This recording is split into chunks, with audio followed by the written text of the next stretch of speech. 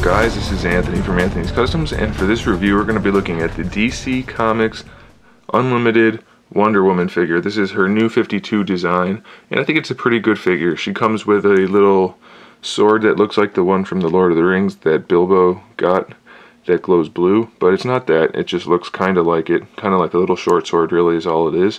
Decent sculpt work, no paint work other than the red handle. It will come warped in the package, but you can fix that with some hot water. Wonder Woman stands 6.5 inches tall, so standard DCUC scale.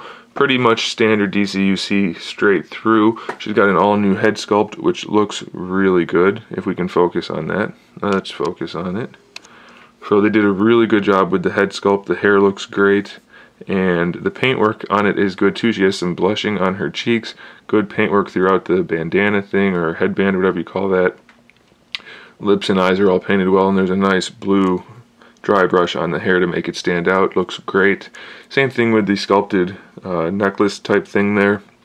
They did another good job with that. She has shading throughout all of her skin tones, so that's a nice touch. The paintwork on the silver part of her outfit is really good. There's shading throughout the red. No wash though. A wash would have been really good with all that recessed sculpt work. Her trunks, even though they're really dark, a wash would have been good there, but the paintwork is solid. Same thing with her lasso. Although it's permanently connected to her body, they still did a good job. It's a nice metallic gold, and the sculpt work is pretty good. The band on her arm, while it's not textured or sculpted at all, it is really well done. It's super clean looking, and they did a great job with that. Her wrist bracelet things are painted well, and they are sculpted, so that's nice. She has the same crappy hands, but they work well enough to hold her accessory, so that's really all you need. No problems there. The fingernail polish that they painted on is pretty much where it belongs, so I can't really complain about that too much either. Her boots are really the only part of the figure that have poor paint.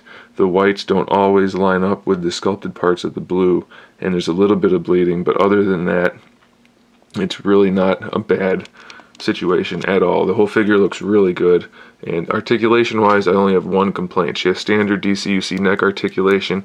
It's a little stuck a lot of the time because of the hair and because the peg I think is too big for the peg hole, but it's not really a problem for me because you can get it to do what you want. Standard ball hinge shoulders with a bicep swivel, single jointed elbow, and wrist rotation, so that's all normal.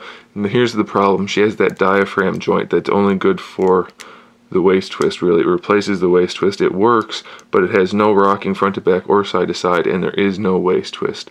So, do I like that? I don't know. I think I would like it a lot more if it had the rocking side to side or front and back, but it is effective, and it doesn't break up the nice look of this waist sculpt work. So, I'm kind of for it and kind of against it. I'll leave it up to you to decide if it's a good thing or a bad thing. Hip articulation is standard DCUC. Nothing to talk about there. Thigh swivel right there. Single jointed knee, and the ankle pivot right there. So overall, it's a really good figure. It's one of my favorites out of this new batch of figures, and I'm going to say I definitely recommend you pick it up because it's a really good Wonder Woman figure. So there it is, guys. Thanks for watching. Stay tuned for more figure reviews, more custom figures, and other good stuff. And in the meantime, keep collecting.